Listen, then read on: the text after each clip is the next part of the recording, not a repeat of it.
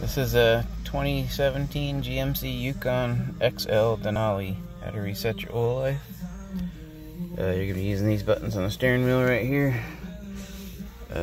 So turn the vehicle on without starting it. So hold your start stop button without hitting the brake until it turns on.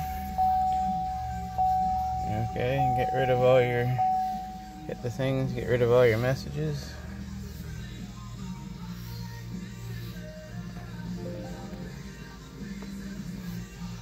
And I'm hitting the left button.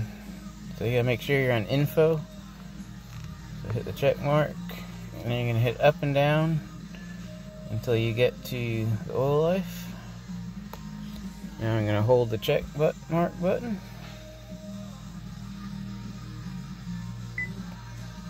Okay, let go of the button. Hit the start stop button, and you're done.